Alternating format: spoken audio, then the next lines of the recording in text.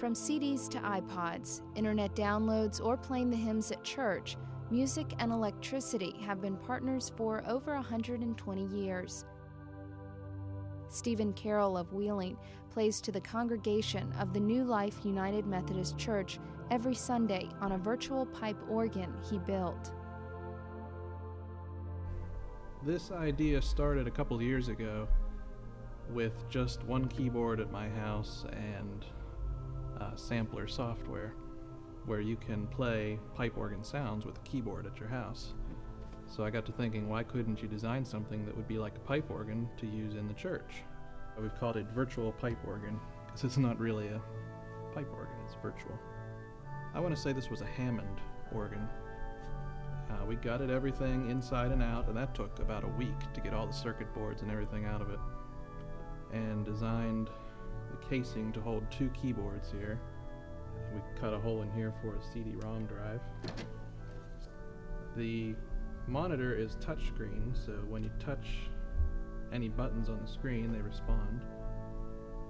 All the computer components, the hard drive, and everything is back inside of here. I think this is the wave of the future for the church.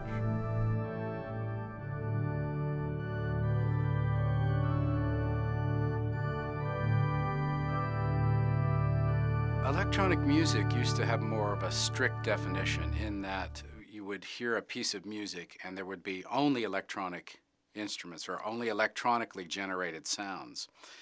Now with this advent of digital software, you can have any sound, any instrument, and sometimes you clearly cannot tell what is electronic or what's acoustic. So the lines have completely blended for the betterment of music. Technology has given musicians an upper hand. Entire compositions can be changed with the stroke of a keyboard. Mark Farley is a coal mine engineer from Charleston. He's exploring these new frontiers that technology now presents. The helicopter coming in right now. You hear that. You could record that as it is, record it in stereo onto a hard drive. The cool thing is you have laptops now. You have stereo condenser mics. You have miniature mixers. You can travel and go anywhere and gather sounds for use. I could record that helicopter and you could drop it 20 steps. And you could raise it 20 steps. You could pitch bend it sinusoidally on a sine wave. You can randomly bend it, and that's kind of an approach I take with music. I get these sounds a lot of times that you hear around us right now as we're talking, and I put them in music and put them in songs to where you don't recognize the sound for what it is anymore. It's more of a tone. The history of electronic music is a movement from hardware to software. Early sound generating machines, oscillators and their filters and everything like that were large, and you had to use patches and patch bays. We no longer need hardware. We just need a computer. There are virtual synthesizers, virtual mixers. So the digital technology is the latest thing right now, and it has the ability to completely control every element of every sound that the composer is working with. So in short, large bulky machines to digital software. It's only been within the last 2 or 3 years that I've been able to get samples for computer libraries. And those are actual recordings of real instruments that you can play. So that really increased the quality a lot. That makes it sound a lot more realistic. I've been trying to create as realistic an orchestra sound as I can through computers.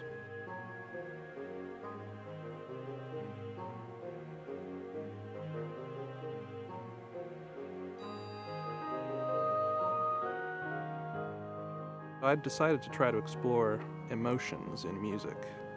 So I sat down and started to write a symphony. It's just Symphony Number 1. It was based on a trip to the ocean. The program for samples is called Giga Studio. That's pretty much an industry standard right now. It lets you load huge sample libraries. Some of them are over a gigabyte, and it loads them into your memory so you can play them in real time. And I record that into a program called Nuendo. It's by Steinberg. It's the same basic program as Cubase. It's very similar to that. That records the audio, and then each track is a separate sound. You can adjust the volume and everything like that. If it wasn't for technology, I would have to write all of this music out by hand and take it to a real orchestra and have them play it. I've never been one to write music down. I just play it as I hear it and go with it. I wouldn't be able to do that without technology. Just hit record and start playing.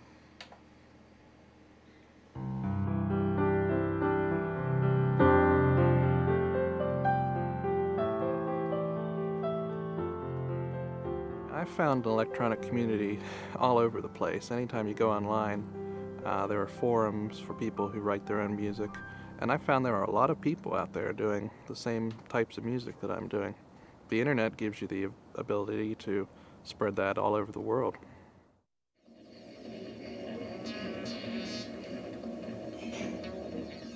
David Haynes is a DJ in Princeton. He goes by the name of DJ Kairos. He's used the technology of the World Wide Web to start a radio station, and his music reaches far beyond the mountains of Mercer County. I was surfing the net one day and found a site where you could set up radio stations, and I had been looking for a way to get my music out to the public, and found the radio station. I figured, hey, internet radio, that's the way of the future, So I just run all of my own music on there, and it gives me a lot of freedom to do whatever I want with the radio station. This technology allows the creation of new music without people being in the same room. That's pretty significant. There'll probably be in the future bands which people will never meet one another, and they just collaborate that way. Why not?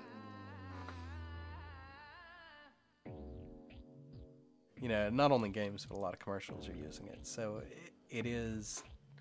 it's a growing market, and obviously people like it because it's being used almost everywhere now. All these elements are coming together and forming these new styles. There are styles for which there are no names right now. Anybody with a computer can create the same kinds of music now, so you really need to have an edge or something that lets you stand out from other people. I think right now it's the most alive music on the planet. I really think that. Not just because that it's on my show. I've just discovered this stuff. And I think that there are certain eras in which certain styles of music are the most alive. And I think that electronic music right now is the cutting edge, and it's the most exciting place to listen right now. I wanted to make music for having headphones on, good headphone music. You can turn the lights off and listen to and hear sounds going around your head, whizzing around you. I always like that kind of stuff.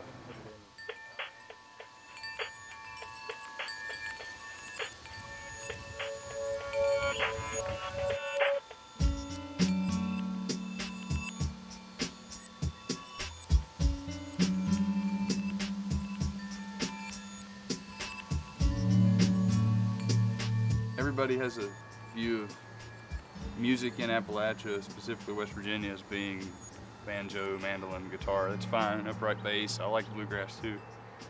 I have some uncles that play bluegrass, but it's kind of hard being an electronic musician in West Virginia.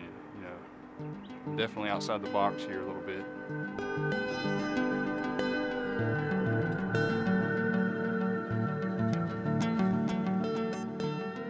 Yeah, I tend to, dive into the music there when I'm working on it, and that's what I love about those monitors, you have, or either a set of earphones or monitors. You're there in the zone when you're listening to music. Some people listen to my music, and I guess their kind way of saying, I don't like it, or that's not music, is, well, it's a little bit weird, Mark. It's different. Different's the word I get all the time. Well, it's really different. Music never stays in one place. It is always moving forward. You just have to kind of search around to figure out where that's going on. But right now, it's in electronic music.